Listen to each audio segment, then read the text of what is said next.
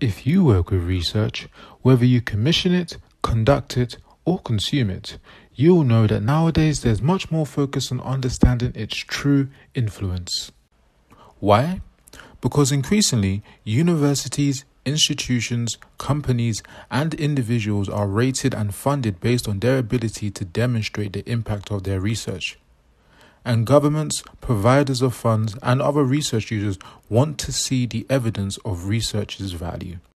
That's why so many people who work with research are turning to altmetrics. Altmetrics help you to measure the specific and collective global attention that research receives online.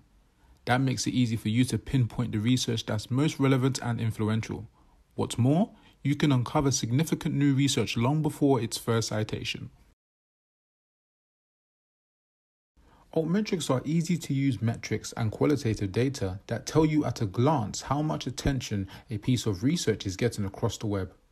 They allow you to track the web-based discussion around a book, article, or other research in real time. Altmetrics reveal how many people have shared or engaged with a piece of published research. You can see what all kinds of people are saying about it, including the public and policymakers. Who is recommending it? Where has it been reviewed? And a whole lot more of information is available to you with altmetrics.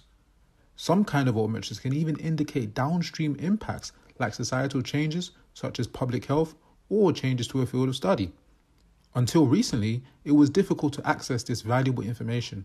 But today, altmetrics make it easier to capture this data at your convenience. Here are 5 ways altmetrics help you if you work with research. 1. Track a wide range of worldwide discussions. Altmetrics can come from policy documents, mainstream news outlets, post-publication peer review forums, social media and blogs, Wikipedia, and online reference managers like Mendeley. All these sources can help you understand how a piece of research has influenced the world. 2. See the reach of research around the world. Altmetrics tell you a lot about how often journal articles and datasets are discussed and used worldwide.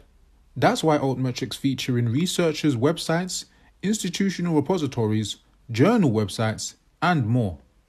3. Follow the discussions in real time.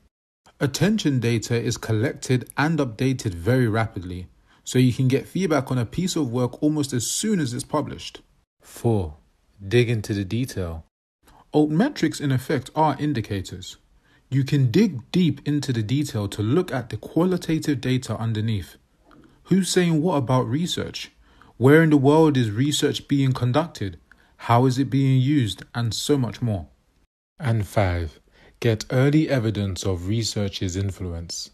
Some of the data gathered with altmetrics can be an early signal that research is changing a field of study.